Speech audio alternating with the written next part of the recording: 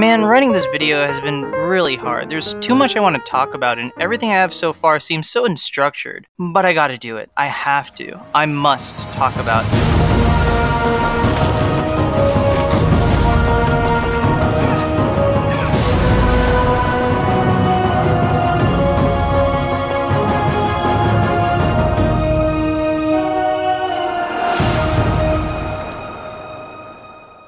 Let's be honest, right now, we're living in the era of absolute hell. The world seems like it's gonna end soon, society has been cracked into fragments, and everyone is stuck in our dumb little homes. So naturally, what do we all do to keep ourselves alive? Simple. Netflix. And our boy Avatar just checked into the hotel and is caching all of those streaming views. If the original release of the show on Nickelodeon can be considered the first passing of Sozin's Comet, then this summer is definitely the second passing. Thanks to Netflix, 2020 has become a renaissance for Avatar: The Last Airbender. I mean, just look at these Google Trend charts. Isn't this so cool? Promise I'm not too much of a nerd. Back in the late 2000s, when it was first released, Atla was super popular with my childhood friends. Every time I'd go to a friend's house, Nickelodeon would be playing in the background and they'd always be running old or new episodes. Though for some reason, I guess being the idiot I was, I ended up casting it aside. I was probably too busy repeatedly binging the Batman or something. But man, I really wish I pulled up those big boy pants and watched this show earlier.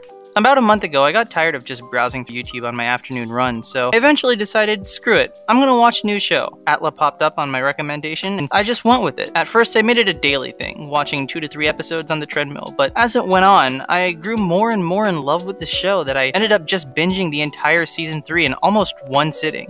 Yeah, I guess you could say I love this show. I mean, I don't want recency bias to cloud my judgment, but yeah, I really love this show. From the animation, to the soundtrack, to the world building, to the story, to the characters, Avatar: The Last Airbender is a masterclass in how to make the perfect show, especially for children. For being something primarily aimed at kids, it has just the right amount of charm and wit to keep anyone fully entertained while still providing its audience with complex, beautiful, and moving stories of the human spirit. It has cemented itself as one of the greatest animated shows. No, one of the greatest shows in general of all time.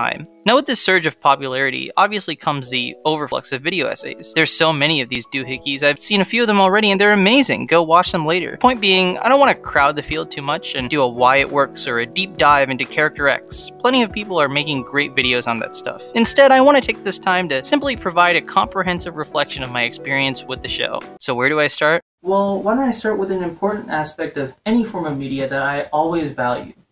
The sound.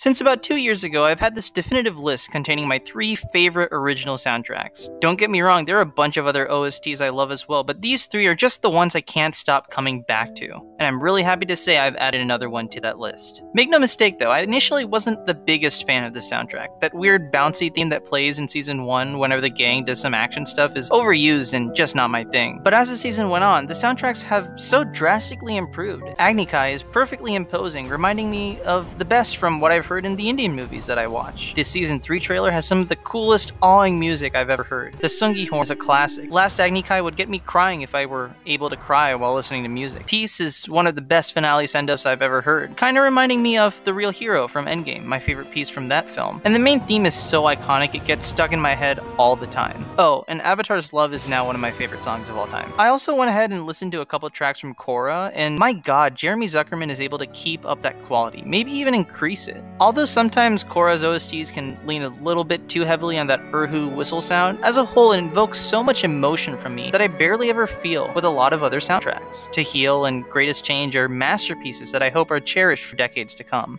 TLDR, Zuckerman has composed some stuff that's now near and dear to my heart, and I'm definitely going to check out more stuff from the guy. What's next? Oh yeah, Just a forewarning, I am by no means an animation expert. For a long time I classified Atla as a low-key anime, but clearly the show takes inspiration from anime, and with that there are times where too much of that style can feel a bit cringy, at least for me. Unlike anime though, from what I've seen, the dynamic feel of the characters constantly moving and interacting regardless of the dialogue keeps my eyes stuck to the screen. Yes, it's an extraordinary exaggeration of their expressions, but I think overall that's a good thing. I find it really fascinating that the show was animated by 3 separate animation studios, JM Animation, DR Movie, and MOI Animation. Although I think I prefer JM's style over the others, the fact that these 3 studios came together in a way to make this show is something I find really cool. Plus, from what I've seen from the behind the scenes, the Atla Writers Room gave the 3 studios a sizable amount of liberties with style, allowing them to be more creative in their approach, which is super awesome. Kudos to everyone involved. Okay, now for the main course, the story. At its core, Atla has a relatively straightforward and simple plot. Defeat the Fire Lord in a few months. From an objective perspective, there's not really much to do with that for more than a season, but the charm of Atla's storytelling is how it builds upon that premise. The show does this in a very character-focused way. We explore the main character, the one tasked with the responsibility of ending this war. We meet the people on the sidelines, the ones who've suffered from the societal changes of war. We learn more of the world scorched by the Fire Nation's invasion, the casualties of full-on conflict, and most importantly, we learn about the other side, the Fire Nation Prince we perceive to be the enemy stopping us at every corner. And we learn how his inner rage may be the most important conflict of them all. Avatar, in my opinion, is at its best when it's deconstructing Zuko and his morality, showing us that none of this stuff is black and white, and there are always grays in between. It's amazing to me that in this show that's set up to focus almost solely on the hero's journey, the writers are still able to weave a powerful and moving redemption story as a core element of the show. And the fact that they do this in a kid's show continues to impress me. I mean, imagine being a kid watching this show that with nuance tackles issues of imperialism while still hooking you in with its compelling characters. Again, I really wish I watched this show as a kid. Another thing that I think makes the show's storytelling so amazing is the overall pacing. The thing's 61 damn episodes long, 20 a season. There's a decent amount of stuff to sift through. A lot of shows I watch have a similar format, the DCCW shows for example. But the thing with those, and sort of the reason I've stopped tuning into them as frequently, is that they spend almost the entire duration of those 20 episodes just jamming the main storyline down your throat. I cannot count on one hand how many times during a season of The Flash I got frustrated with the recurring defeat and reappearance of Cicada. He's a stupid villain, I hate him, and I didn't need him for 20 goddamn episodes. Avatar fixes the problem of drag with a really simple solution, an aspect of the show which I think is done perfectly, maybe even my favorite part of the show. The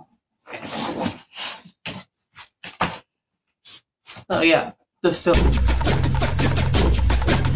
The term filler episode has a very negative connotation these days. A lot of people don't like them. We're living in the age of TV shows that are made or marketed as 8 or 11-hour movies rather than an ongoing season. So when a single plot-centric show takes a step back from the main thread to goof around in an unrelated way, it can feel like the show is wasting your time. Avatar, however, finds a solution to that by, like the main story, focusing it around character. Almost every filler episode in the show offers us a deeper dive into our core characters' ideals. Just look at Sokka's Master, one of my favorite episodes from the show. We've known Sokka to primarily provide comedic relief and serve as a reactionary member of the gang, but underneath all that, we get these moments throughout the show that hint at a deeper value at his core. Sokka's Master doubles down on that hard, showcasing how he doubts himself for being the least powerful fighter and doesn't deem himself worthy. The montage of Sokka training and building his meteorite sword is one of the coolest things I've seen in the show, and the moment where Sokka confesses to his master and tells him the truth is such a beautiful moment. This entire fiasco helps give Sokka a sense of purpose and a drive to lead the revolution, something that comes back in Day of Black Sun. See, the thing with airing episodes every Saturday morning on Nickelodeon, alongside the reruns as well, is that not a lot of people are going to be able to watch this show chronologically from start to finish. So instead of going full out with an 8-hour movie that has a relatively linear plot, the writers choose to make these filler episodes mean something by themselves and make us resonate with the core of our characters and their ideals, drawing us in to watch their lives unfold. Then when we see them in the siege of the Fire Nation, when we see them battle armies of warriors, when we see them fight for their lives against forces of evil, we feel for them, because we know the small journeys that brought them to who they've become. I don't think this show's filler structure is perfect, as episodes like The Great Divide and Nightmare and Daydreams can stick out a bit like a sore thumb for me, but it gets the right idea. And in a modern world with a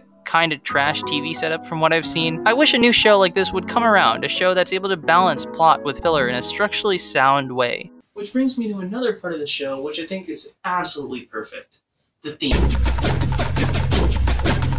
It goes without saying that the series has explored many concepts rarely touched in youth entertainment, but most importantly, it treats these issues with brilliant nuance and importance. While war is the constant backdrop for the show, we also get to see the down-to-earth effects of imperialism. For God's sake, an entire colony of civilization was wiped off the face of the earth, just as a demonstration of power to the rest of the world. Additionally, the idea of brainwashing and systematic oppression is presented really well through the kingdom of Ba Sing Se, a message that holds up pretty well and even is a decent allegory for our current situation as a nation. However, I think the most important message in this show is presented through the discussion of fate, destiny, and free will. Just look at our characters. They're being held down by various societal expectations. Toph, being blind, is expected to be vulnerable and weak. Katara isn't allowed to master waterbending because she's a girl. Sokka, as a man of his tribe, is expected to take everything into his own hands and becomes dismissive of female warriors. Aang is expected to save the world and blames himself for his past cowardice. And Zuko, having lost his honor, is expected or expects himself to capture the Avatar, honor his country, and serve his father.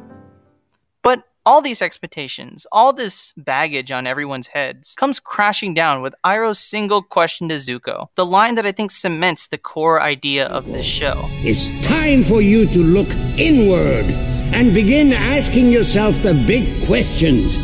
Who are you? And what do you want?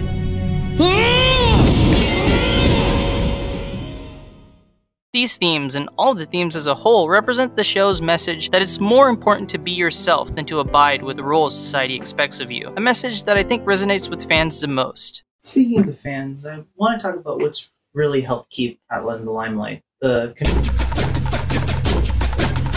I've only been a part of this community for a month or so, but man, you guys are really great. While watching the show, I started chain live tweeting my reactions to the episodes, and the reception on that has been really positive. I got to connect with a lot of people over this show. Even the memes are hilarious. I spent a good amount of my mornings just browsing through the subreddit or Instagram just looking for Atla content. And TikTok too? There are good TikToks?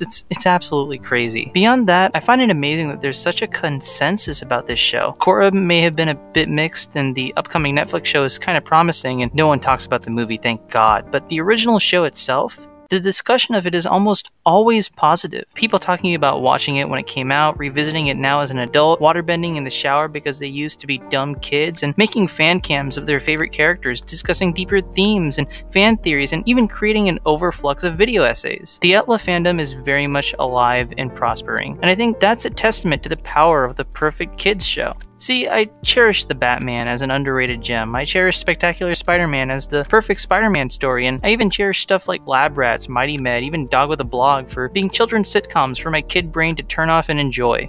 But of all of the children's entertainment I've seen, Atla stands out as being the perfect kids show just for its ability to resonate with its viewers, regardless of nostalgia, even 15 years after its inception. Hell, I'm showing it to my little sister for the first time right now, and she seems to love it. This series has aged like fine wine, and I think it'll continue to do so.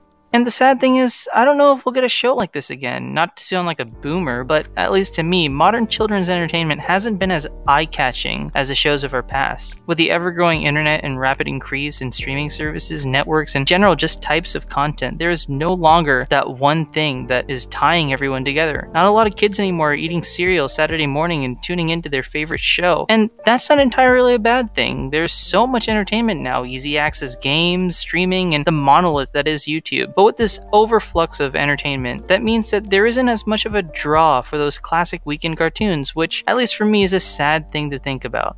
I haven't lost hope though. Maybe someday when a new animated show, whether it be streaming or YouTube or whatever, comes out, it will live up to the critical and commercial success of Atla while still being full of passion, excitement, and love.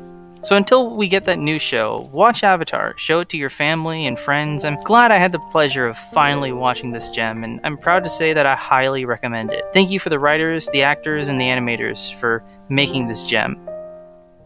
Yeah. So that's the video. That's it. Why are you still here? There's nothing else. You're expecting some kind of like little inspirational tagline or a little thing to end the video in a cool way. No, you're not gonna get anything. That stop. Go away. Please.